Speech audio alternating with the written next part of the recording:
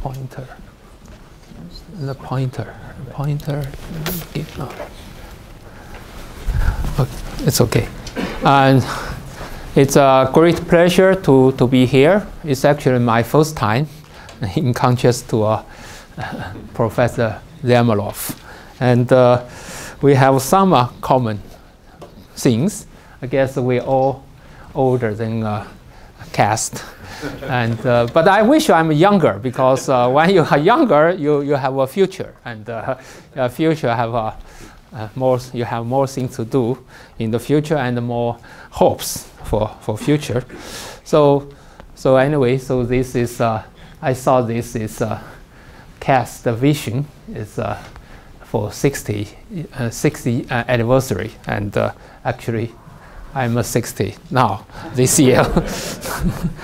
So my talk is a bit different from a previous one. So I guess the main difference is first is his algebra and group, and he said that when you go to Ireland, you first bring your three mathematical concepts. You bring a group. I'm not sure we bring a Poincare conjecture. It's probably too heavy to carry anyway. So this is a rather general talk. So some people in the audience, which I actually know, whom I know it's this probably simple for you. Okay, so let me start with this Clay Millennium Prize. So we, as we all know, in the first ICM in Paris, Hilbert posted the list of 23 problems from a broad range of mathematical fields. Like, for example, mentioned by in the previous talk, this fifth problem in relation with groups and so on. So much of our progress in 20th century mathematics has revolved around these problems. I guess in 2000, inspired by this tradition, and the Clay Math Institute identified 7 important and essential problems of mathematics and offered $1 million for the solution of each of these problems. And of course, this is not you shouldn't say, okay, these 7 problems are only important problems. There are many important problems. And as you already saw in a previous talk. And also, I should say $1 million means quite a bit, a lot of money. But that's a lot of young people here. I encourage you to work on this problem as fast as possible, because 18 years ago, this $1 million is worth much more than now. For example, in Peking University, for housing around the Peking University, we actually had a difficult time to hire young people because of housing price. So 18 years ago, this $1 million, you can buy a 600 square meters house. Now you can only buy 60 square meters house. so have to rush to solve this problem. Don't wait too long. So since in my title it's a Poincare conjecture, so we have to say it's, I guess you all know the Poincare is one of these greatest French mathematicians in 20th century. And in 1904, Poincare proposed the famous conjecture, which puzzled the mathematician for more than 100 years. So the conjecture is and the Poincare conjecture is one of the most famous problems in topology.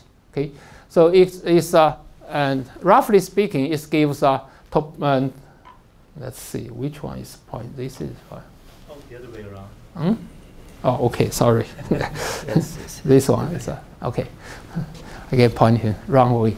So it gives a topological characterization of a simplest 3-dimensional space, namely the 3 field. Okay, and so more precisely, the Poincare conjecture states any simply connected closed 3 manifold must be homomorphic to I guess some I try to clean up, I still miss something to a round 3 sphere. Okay, so homomorphic, as I get.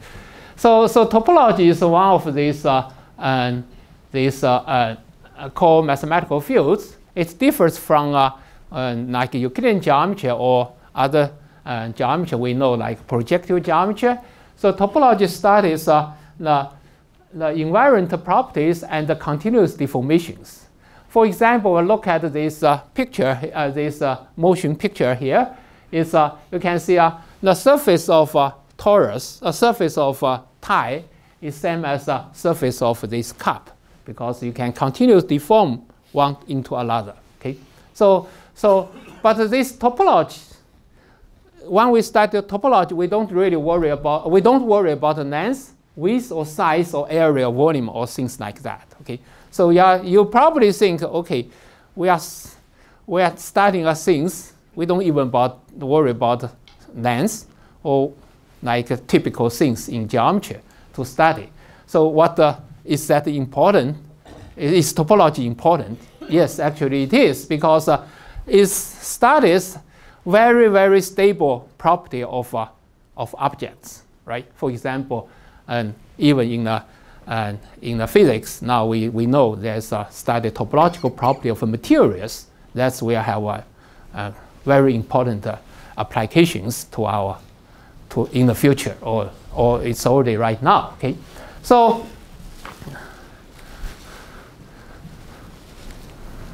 okay, sorry, wrong way again.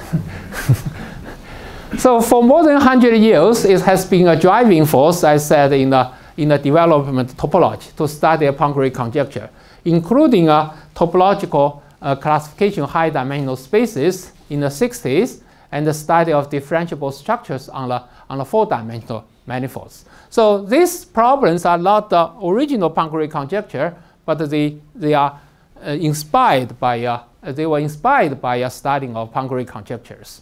So of course I should emphasize before I go to the next page is many fundamental questions remain to be open, even though we solve the Poincare conjecture. Okay. So to mention a few examples, the study of Poincare conjecture has led to a number of big progresses in topology. For example, actually also in geometry.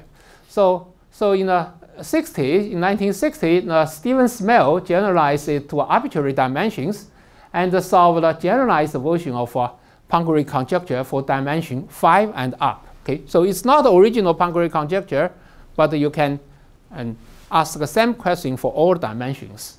And in the early 80s, Mike Friedman solved the generalized Poincare conjecture for dimension 4. And in the 80s, Vinnie Thurston proposed the geometrization conjecture on 3 manifolds, which I will mention a little bit later.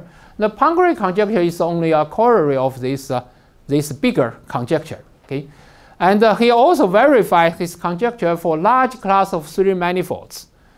However, this class of 3 manifolds does not include a sphere, the simplest case. Okay? It does not contain the Poincare conjecture. So now let me tell you a little bit what still this is a mathematical talk. So let me tell you a bit about what is a Poincare conjecture and what is a typical way of striving to solve a Poincare conjecture. So as I said, the Poincare conjecture gives a topological characterization of 3 sphere. So what a special property of 3 sphere? So it's not possible to directly see the 3-dimensional sphere because we are in this 3-dimensional Euclidean space. So we cannot see that. So we try to understand the properties, these properties of a 3 sphere, which it has by doing an analogy with what is true for 2 spheres, which we can see, can visualize. So now, how do we think about the 2 spheres? Of course, I guess the people in the audience all saw the 2 spheres, right? And so So tooth fields, of course, there are quite a few ways of seeing a tooth field. So I listed two of them. One of which is very, very classical. Is you can project tooth field with North Pole deleted to a Euclidean two-plane. So it's called a so-called stereo projection, a stereographic projection. So you start from this North Pole, and you draw the line from North Pole connecting a point on the sphere and project to a corresponding point on the plane. Say this plane goes through your equator of this field. Okay, so in this way, you can identify the tooth field with the Euclidean two-plane plus one point at infinity, and which correspond to this North Pole point. Okay, so you can think of the tooth field is our ordinary Euclidean two-plane plus a point at infinity, right? That's we can think.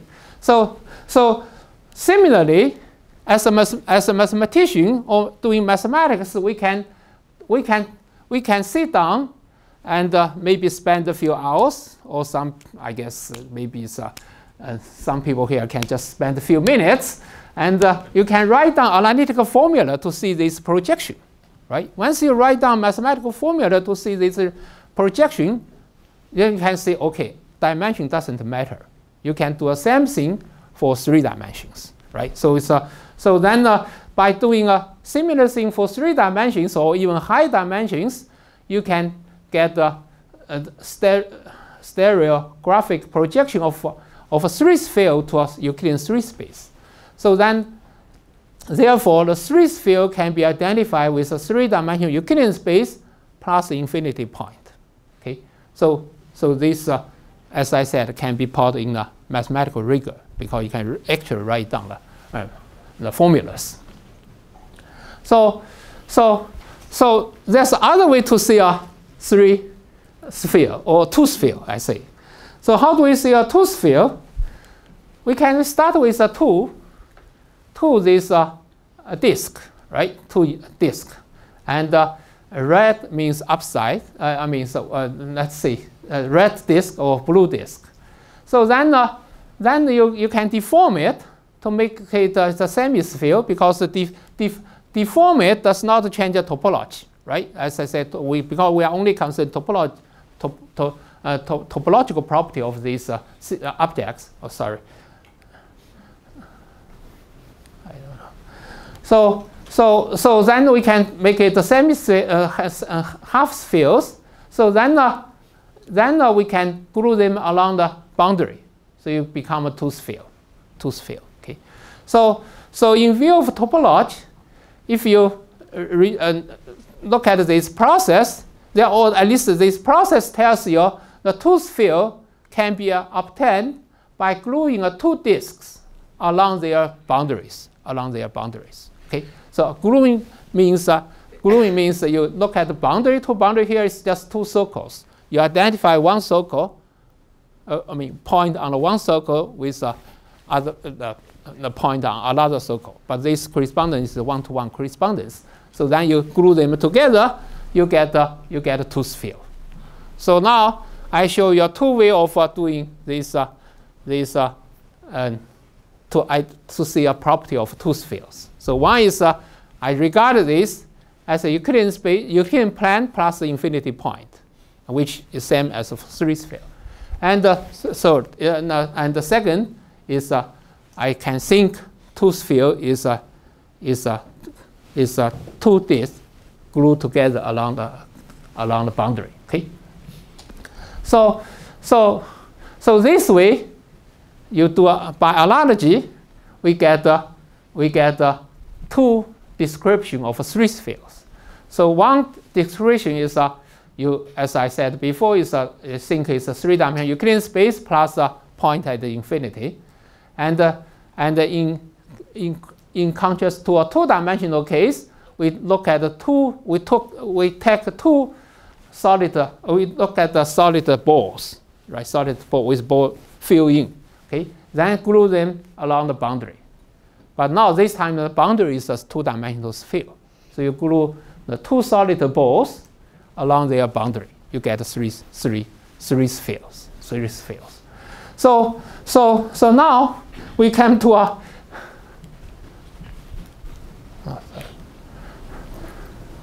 So in the Poincare conjecture, so previously I gave you a two description of three spheres. Okay, so now, so in the Poincare conjecture, there are concepts of simply connectedness. So what is that? It's easy to see. It's you look at the sorry.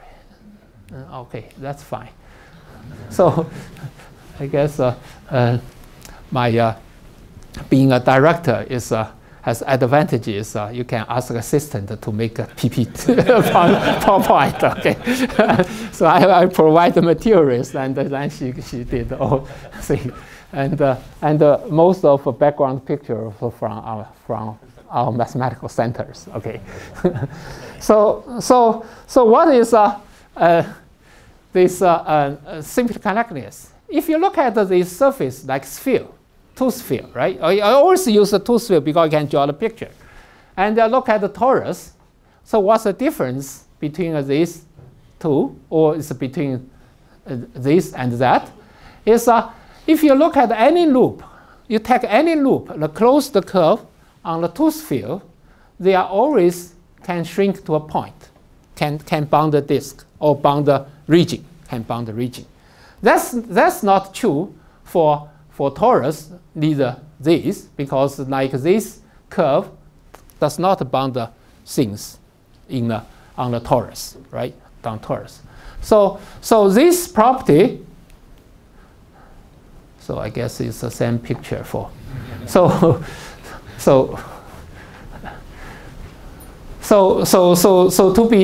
to be more precise, what this says, the two sphere is simply connected since every loop on it shrinking to a point. So that is the two sphere has no holes, and all other surfaces has a holes, and that means it does not. There is a loop which cannot shrink to a point on the surface. Okay, so then the three sphere is simply connected. I watch my time. So three sphere is simply connected. So like two sphere. The three sphere is simply because three sphere has no hole. Every loop on it can shrink to a point. How do I prove it? Okay, so I give you a short proof. Okay, so we can prove this property by using the first characterization of three sphere. Okay, so giving any loop on the three sphere, I want to say this can shrink to a point continuously. Okay, so we remove one point outside the given loop. I mean, a loop is just like one-dimensional. It certainly cannot occupy every point on the three sphere. So we take one point from three sphere, but not on this loop. So then we know the rest can be identified with a Euclidean three space, which has no holes. Our space we leave does not have holes. So that sorry about that. So then giving loop can shrink to a point because we just shrink this to in the three space. So this shows the three sphere is simply connected. So simply connected simply means this thing has no holes, or I mean that on the surface means it has no holes, but in these high dimensions, that means every loop can shrink to a point continuously. Okay. So now let's see how to prove a Poincare conjecture. So Poincare conjecture says this. We just proved three sphere is simply connected. Okay. So intuitive Poincare conjecture says the converse is also true. So namely, if I give you a three-dimensional space, which has no holes, that means you can shrink every loop to a point. Then it must be a three sphere. It must be homomorphic to a three sphere, or there's a one-to-one correspondence from this given three space to a three sphere. Okay. So for 100 years, it's intuitively that must be true somehow. How can you imagine a three-dimensional space which is simply connected, which is not three sphere? That's probably Poincare guessed. Okay, but as you can see, things are more complicated than this. Okay, so for 100 years, how did topologists try to prove Poincare conjecture? What is the traditional approach? Okay, so I want to give you in a long, rigorous way to see how this is done. Give you some ideas. Okay, how this is done, and this approach, traditional approach, may still work some days, and as Professor Zemelov mentioned in the previous talk, sometimes a proof is more important than a result. So even you make this approach work, it's still wonderful. Okay, so let's start with surface again. Okay. The surface is two-dimensional because it's clearly it only has two freedoms, right? And each locally, at least each point can be determined by two numbers that's called coordinates. Okay, so each of these surfaces sits in the three space. Like each of surface happen to be like this torus, and this is with three handles, right? And So then what we can see in the three space and is a boundary of three-dimensional object. So basically what you do, you can fill in things, fill in the stuff in the interior, become a solid things. Once it becomes solid things, we call it solid handle body. Okay. For example, this torus here, like tie, you just imagine you fill in the air. It's a solid. It's not a surface. It's three-dimensional. Okay. And the three-dimensional ball, solid ball, is a three-dimensional. It's a handle body. Okay. So now genus of surface, or is a genus of solid handle body, is the same thing. It simply is a number of holes. For example, here is a genus 1, so it's a genus 1 handle body. Okay. So here is a 3 holes. That's a 3. I mean, the genus is 3. Here is 3, 2 is genus 3. Okay, so these two actually are the same. But only they were made differently. Here you can start with 3 sphere. You attach 3 handles. Okay, so we call the handle body. Okay. So second characterization of a 3 sphere shows the 3 sphere can be obtained by gluing 2 balls along their boundary.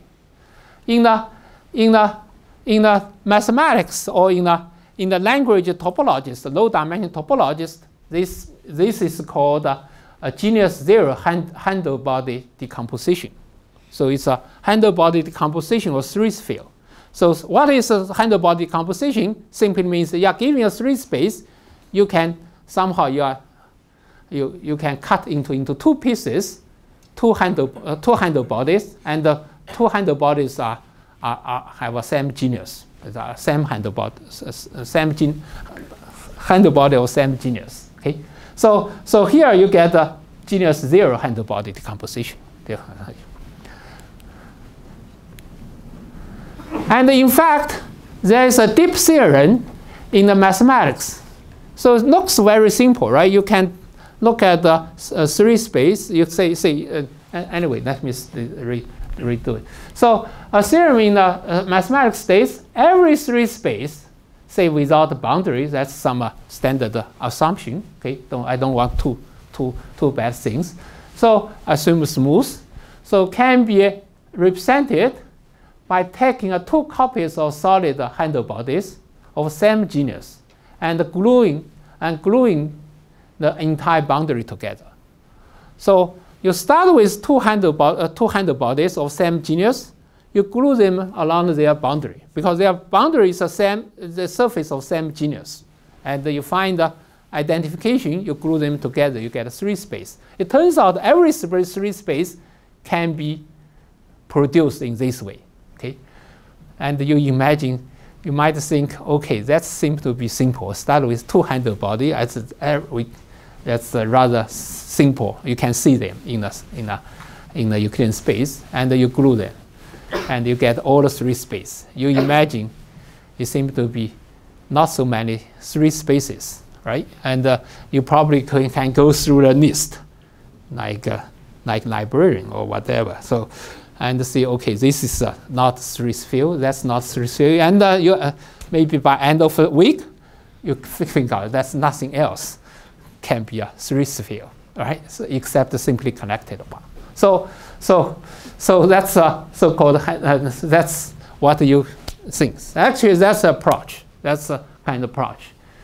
And so the approach is for a long time, the topology is try to find the handle body decomposition of a three space, which is simply connected.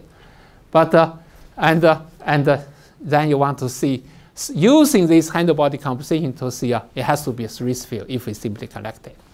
But the problem is the decomposition is not unique. Decomposition is not unique. A given three space may have handle body decomposition of different genera. Okay, so maybe I skip this. I show you maybe concrete way of seeing this decomposition. This is very intuitive, right? So you look at this S3. That's a mathematical symbol for three field, and we know has a genus zero handle body decomposition. Namely, you can have two solid balls. You glue them together along the boundary, right? That's already no. That's a second characterization of a three field. Now I do some simple surgery. Okay, you take first ball, and you cut out a piece like this, like a solid cylinder. Okay, you cut out, you drill the hole, and of course this process is always a one-to-one process. Now, then what you do? You bend this, and this is you come here. You didn't do anything from this step to that step. You have these three ball with a hole, with a cylindrical hole, and then you bend this, and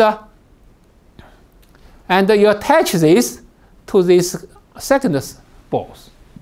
So namely, you get a torus because you have a ball, and you attach your handles, become a solid torus. Okay, then you can also see you deform this. You can see this is also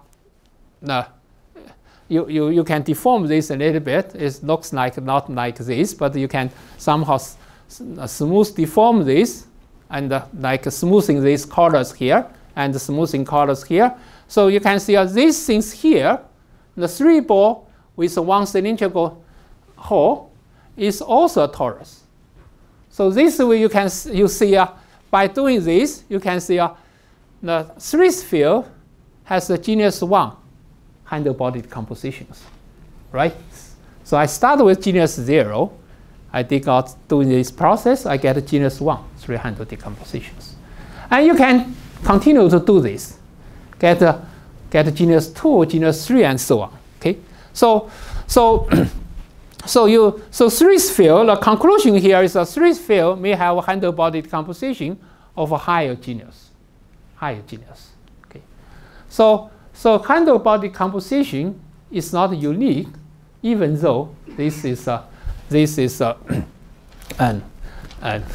where it looks like very simple, this surgery process or this operational process. Okay, so I said we have this. So this is another picture. This is genus 2 handle body decomposition. Okay, I didn't tell you how to do it, but you can repeat what I did before. You drill a hole in other parts of what left on the three balls. Okay, so the structure of a high genus surface, the structure of surfaces of high genus is more complicated than that of tooth fields, Because if you do a the handle-body decomposition for high genus, the surface you need to glue. You have two handle body, you want to glue. The surface is also high genus. And this high genus surface has much more complicated structures. And there are many ways of different way of gluing them together. So not why I say many ways, of course, even tooth field you can say there are many ways, but it turns out topologically they are all same. It's only one way. But for high genus, you might have different topological way of identifying them. Okay, so this way, as I said, so it's so even though you can, giving a series field, you can find the different of handle-body compositions, but the other way around is hard to say. Okay, if I give you a simply connected space, you say I always have a handle-body composition, but that does not tell you much because every space has a handle-body decompositions. So what is a way to get over this difficulty or solve this problem? Is so I already said there's this is a unique way of for genus 0. So if we can find a method, right? We already said if you find the genus 0 handle-body decomposition, then you're done. You're done. So if I can find a method which can decompose a simply connected 3 space into a 3-dimensional balls, it must be a series field. So for 100 years or around 100 years, the topologists try without success to find such a method. So you want to find a method, you can bound the genus of you want to find a way of doing a decomposition, handle-body decomposition, such that you can control the genus. Control genus. Actually, when I was a student, that's in the early 80s, not in the middle of 80s, and this Professor Yao's seminar, and he mentioned the way of using a minimum surface to try to bound the genus, say up to 5, genus 5. But if you can bound the genus up to 2, topology already know how to finish the rest. But this bounding a genus is a difficult thing. And so many people tried. Many people, I will mention more later in a moment. So mathematicians who had tried on Poincare conjecture for a long time, right? The earliest famous mathematician who studied the Poincare conjecture may have been Whitehead. Okay? In the 1930s, he claimed to have a proof. Soon after, he found the problem. I found the gap, okay, in his proof and withdrew it. But however, in this process, he found an interesting example of simply connected non-compact. It's not compact, not closed, 3 space, which is not homomorphic to 3-dimensional Euclidean space. Okay, so if you think this, if 3 space, as I proved a moment ago, Euclidean space is simply connected. But if you look at a non-compact space which is simply connected, it's not necessarily Euclidean space. Okay, so closeness is also important here. Okay, so in the 50s or 60s and of last century, the many famous mathematicians also tried this. I just mentioned a few people, and including, for example, I mentioned Thurston. Right? Thurston is give this big program, so-called geometrization conjecture, which I will say a bit more later.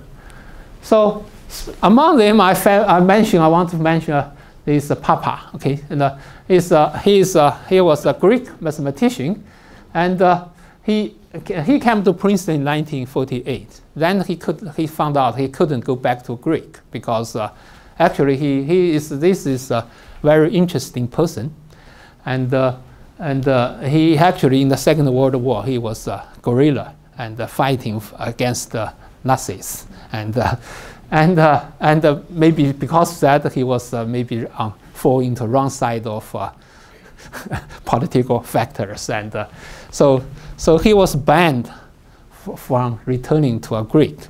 So then he stayed in Princeton for a long time until he died. And he tried since early 60s. He started to study Poincare conjecture until he died of cancer in 1976. So I heard his life was for more than 10 years or 15 years. His life was very regular. Okay, it's basically every day doing the same thing. So went to a coffee place for breakfast and went to office, listening to music and solving a Poincare conjecture.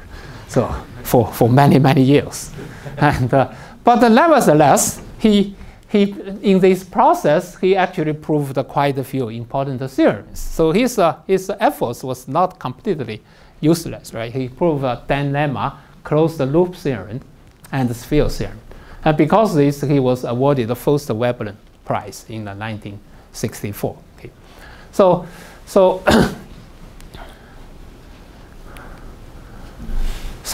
now eventually, the solution of Poincare conjecture relies on the methods from a differential geometry. At least, as I said, is the solution so far. Okay, so and the geometric analysis. So it's non-traditional to a topologist. Okay, so it used the Riemannian metrics and the curvatures, which were introduced in the 1860s by 1850s, middle of 19th century by Riemann. Okay, so what Riemann noticed is first, on any space, one can impose a structure for measuring angles and lengths. He called the matrix. So such a space structure is called the Riemannian matrix. Okay, so locally speaking, this Riemannian matrix is simply is a function of matrices, which are positive definite matrices. Okay, so there are, however, there are infinitely huge number of Riemannian metrics on a given space. So you have given a space, there are so many metrics, and it's hard to use like one of them. Okay, so for many years, at least the last 60 or 70 years, in the differential geometry, we want to study things which is trying to find a metric with good properties, which I'm not going to specify the properties since today is a public talk. Okay, you can come to my talk tomorrow. You can get more information. So with prescribed properties, for example, like curvature to be nice and so on. Okay. So one of these property is I shouldn't say one. But I mean these property are all described by a curvature, property of curvatures. So what curvature measures how space is curved? It's intrinsic. It's intrinsic. So one of these Riemann's findings, which is very important in the geometry, is he found the curvature is intrinsic. Because beforehand, and the curvature defined in terms of principal curvature is kind of extrinsic. Then the certain curvature is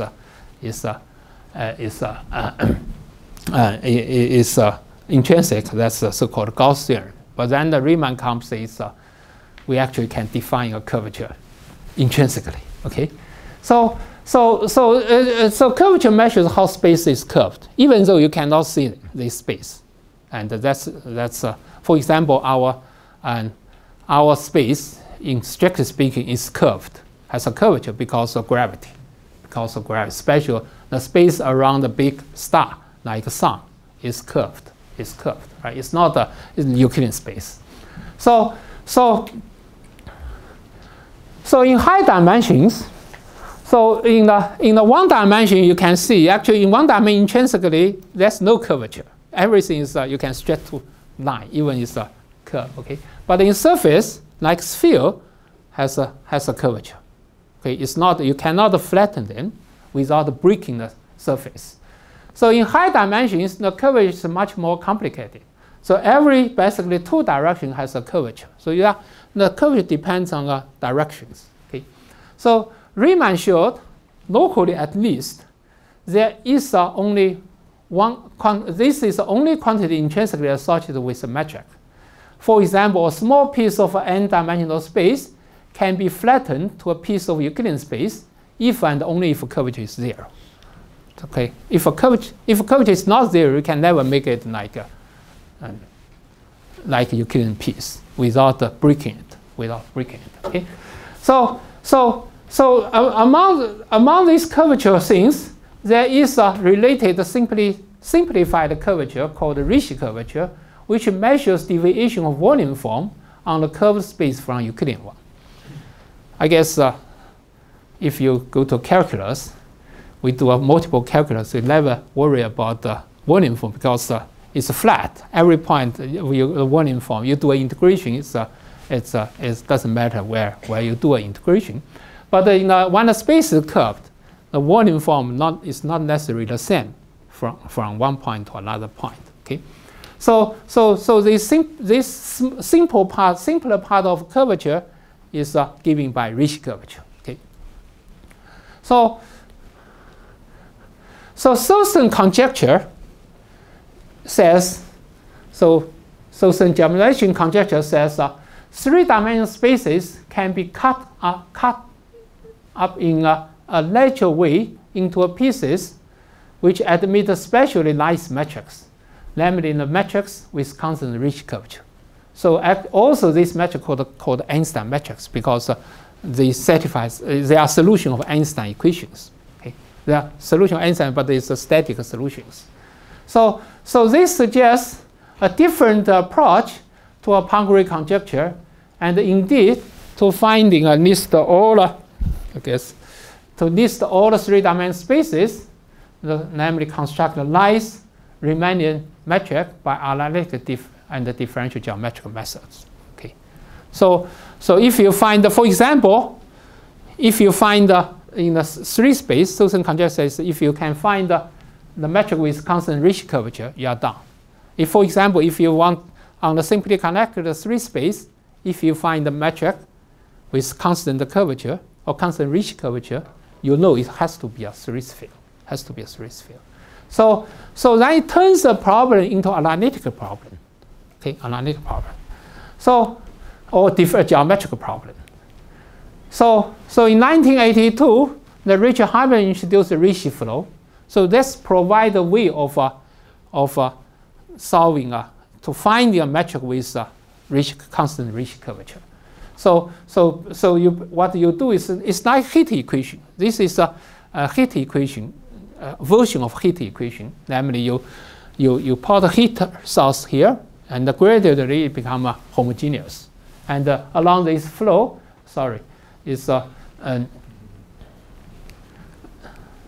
along this flow you evolves. Eventually, you can, if you can solve this equation and find a good solution, then eventually you can prove geometrization conjecture. Okay, so however, life is not that simple because this equation is highly nonlinear, and it develops singularities. And studying singularities so let me mention a contribution of Hamilton because it's recorded. I have to be fair to everyone. So Hamilton established the analytic foundation for Ricci flow and proposed a program towards solving this geometrization conjecture system for three manifolds. And he also solved the Poincare conjecture and certain curvature conditions. Okay?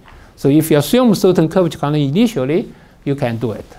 But he was unable to overcome some crucial difficulties, namely to studying, as I mentioned already, because the equation is nonlinear, you need to worry about singularity. You need to analyze singularities and understand the topological nature of singularities.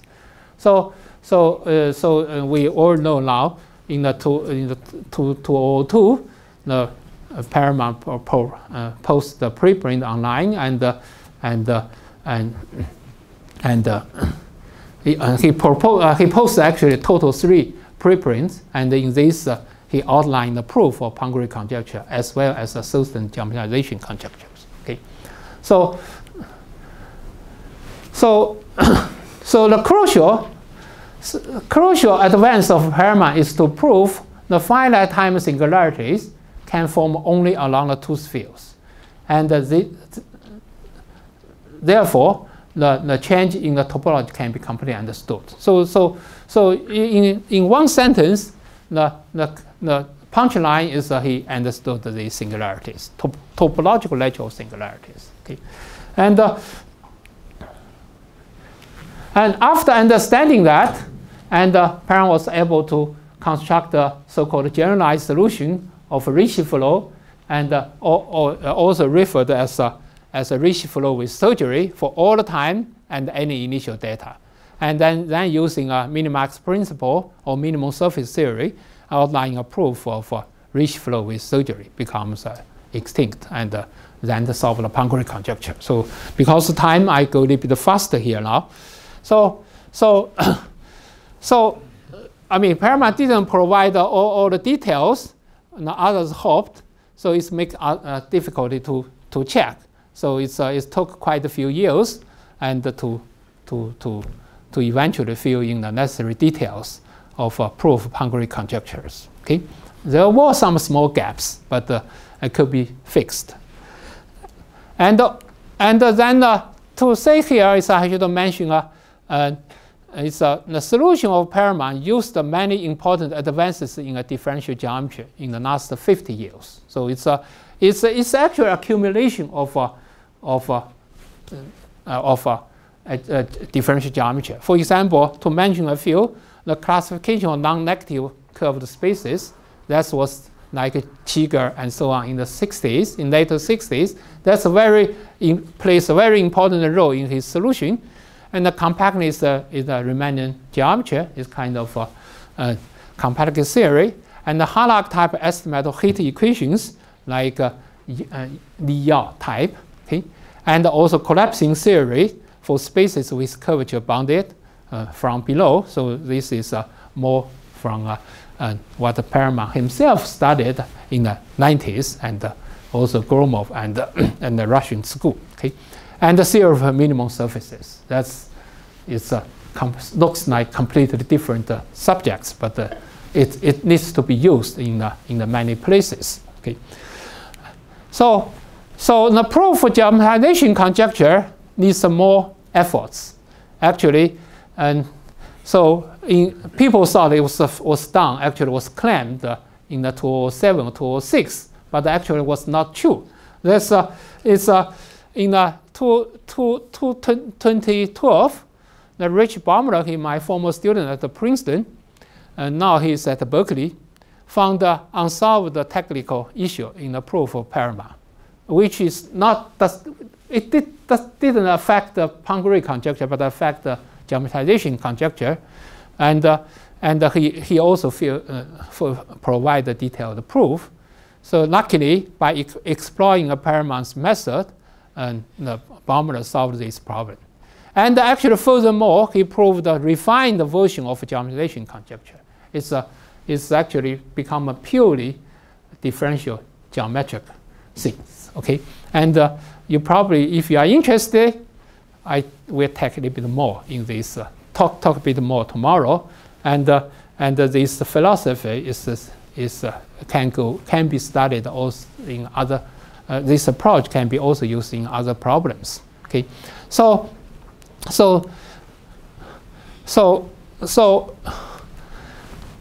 let me say a few words here. So actually, as was said at the beginning, so a lot of people involved in this studying a Poincare conjecture actually spent some time in Princeton. Okay, so for example, Rich Baumler was a former student in Princeton, and I guess so Thurston was also worked in Princeton for many years. So, and Whitehead, and Papa, and Richard Hamilton was a former student of Princeton too. But I guess in the end, Perelman solved the problem. So anyway, so Jeff Chigel was also from Princeton. So it's develop a lot of tools to make this to be true. Okay, and so in one thing, maybe I mention two big problems before I finish. The first is though Michael Friedman solved the four-dimensional generalized Poincare conjecture, we do not know if there's an exotic force field. So what does that mean, force field? So this means a smooth space which is homomorphic but not diffeomorphic to standard force field. So this is so-called a smooth four-dimensional Poincare conjecture, which is still open. Okay, so this is actually was in 57. John Miro, he was a former student of Princeton too, found 28 exotic seventh fields, which are not diffeomorphic to standard seventh field. So when the dimension high, which this does not happen in dimension 3, but happens in high dimensions, on the same space, topologically the same, but there are different way of doing calculus. Okay, there are different differentiable structure, or in roughly speaking, it's different way of doing calculus. Okay, so which are not equivalent to each other. So it turns out three-dimensional case, four-dimensional case is still open. Okay, so there might be a differential geometrical way of doing that. And so the big question is there a differential geometrical method to solve a smooth 4D Poincare conjecture, such as geometric flow, which plays a role as a redshift flow in dimension 3. Okay, it's known no exotic force field admits a self-dual matrix.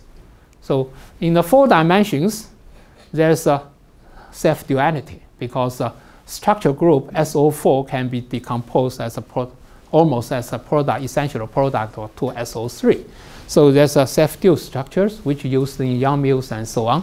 But if you apply this to a matrix, if you find a way to constructing a matrix of this type, you can solve. You at least have an approach to this problem. So again, it's a geometric flow for solving a self-dual equations, which is we don't know yet. There are some attempts, but no good things.